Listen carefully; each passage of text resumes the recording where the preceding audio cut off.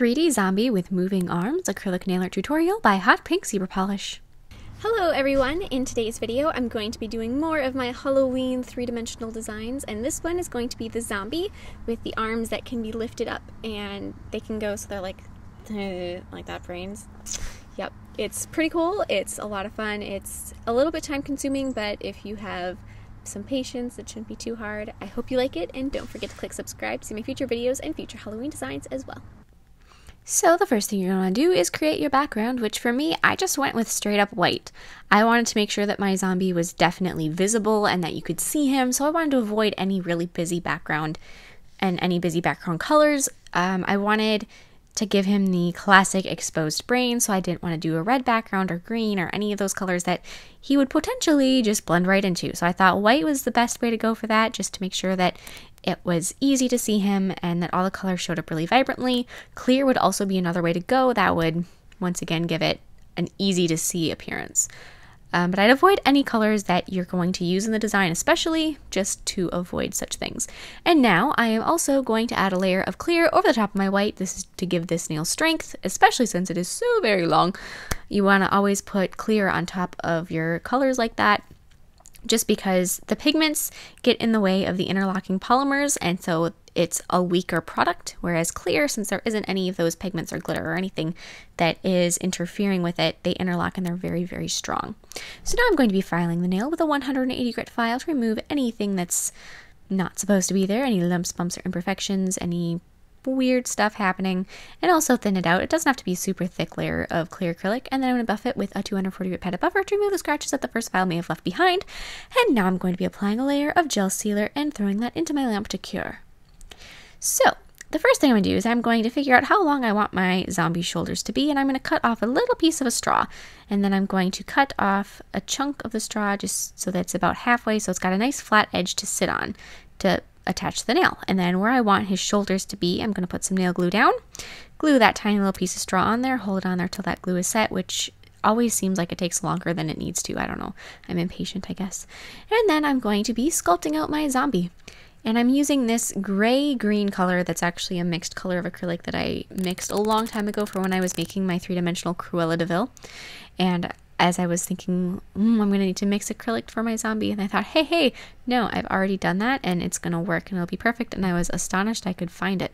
Sometimes after you do something like that, you can never find it. You think, oh, I should save this for later in case I ever need it again, and then you can never find it if you do happen to need it again. But I was fortunate enough to be able to find it.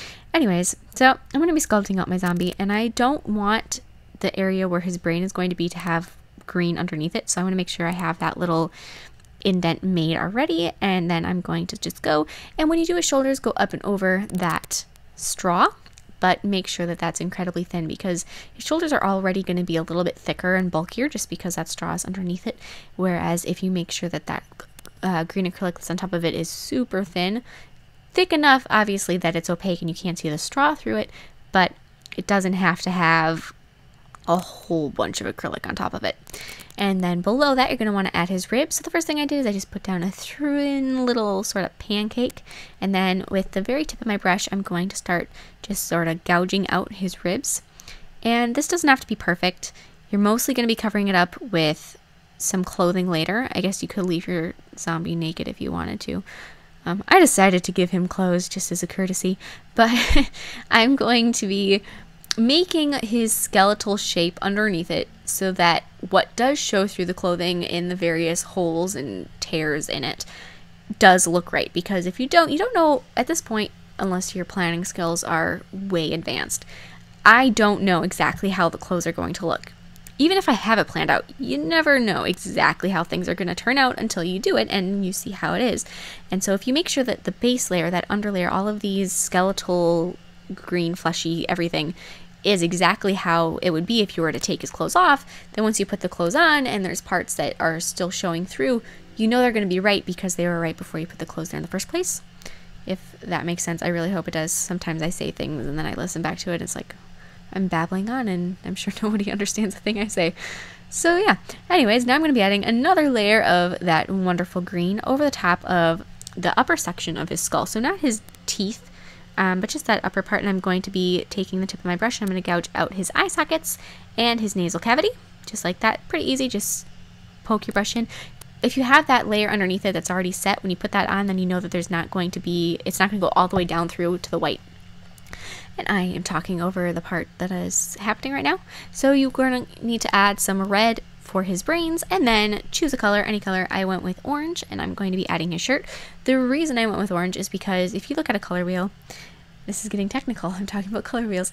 If you look at a color wheel though, and you look and you want colors to appear really bright and vibrant, you want to go across the wheel. So orange and blue are opposite colors, but orange and slightly muddy gray green are pretty close to opposite colors. They're not, but they're far away from each other, which is a good thing to do just because, like I said, those colors are going to appear very bright and very vivid. They're also going to be easy to see against each other, where if you did this gray green and then you did gray, you're not going to see his shirt very well. It's just going to kind of blend in. So you want to make sure that you go for things that are definitely different colors to make sure that they're visible, easy to see, and it doesn't make your eyes hurt to look at or to focus on what you're seeing.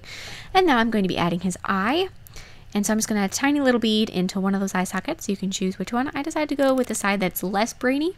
I figure I have a little more room there. And then I'm going to add a whole bunch of little beads of white to add his teeth and kind of like a goofy hillbilly smile there. Because you always associate hillbillies with zombies.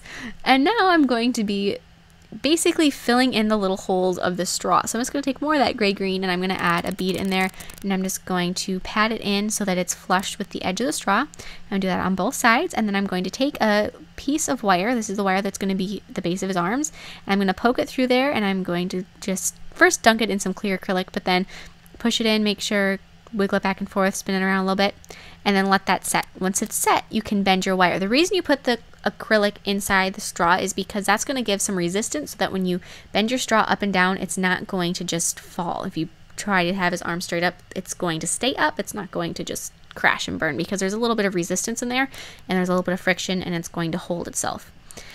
And now, I missed this part. Take a piece of saran wrap and put that underneath the wire of his arms after they're bent and trimmed into the right shape. And then you can cover up the arms, the wire of the arms, with some more green acrylic, that gray green. And anything that gets on the saran wrap is just going to pop off and you're not going to worry about it. But if that wasn't there and you got some on the orange, it's probably going to leave a mark on the orange. This is just, that little piece of saran wrap is just like a protection to make sure that you don't get acrylic where you don't want it.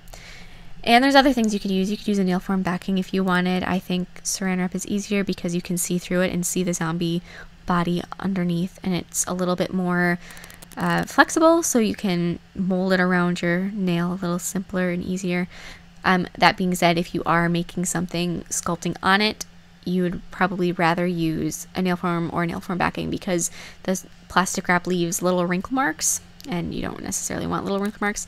But anyways, cover your zombie arms with green. You can also add like a little bulk around where the elbow would be and add more and finger shapes on the hands too. It's really small, so a detailed hand probably isn't plausible, but just more acrylic and sort of imply the shape of a hand is really all that needs to be done there. And more of that can be done later on, more of the hand shape, the different fingers, when you paint later. After that's set, you can remove the plastic wrap, lift up his arms, and then add more acrylic where it needs to be, because underneath and like on the insides of his arms, probably there's going to be some wire showing, so just make sure that all of that wire gets covered up, because little silver spots, you don't need those. And then add a little bit of red here and there to make it look like his arms are a little bit beaten and bloody.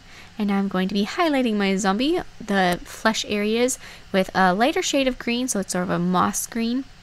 And I have diluted that moss green so that it's not so intense.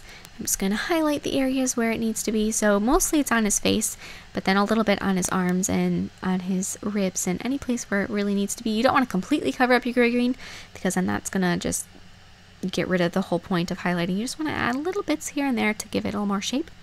And then do your white highlights on his eyeball and his teeth, and then also do some white highlighting on his clothing.